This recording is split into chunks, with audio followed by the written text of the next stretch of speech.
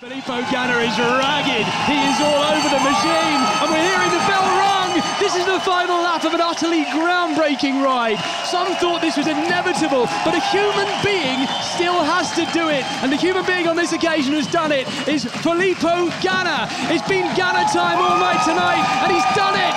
He has done it! And he's not just taken the record, but he has unified what we previously called the best human effort. What on earth then have we just witnessed? That is the fastest, the furthest a man has ridden a bicycle in an hour. We've never seen that before. We've never seen anything like that before. He's given us a party this evening, hasn't he? He absolutely has. And I have to say... Oh, don't drop him. He's got the World Championships coming up this week.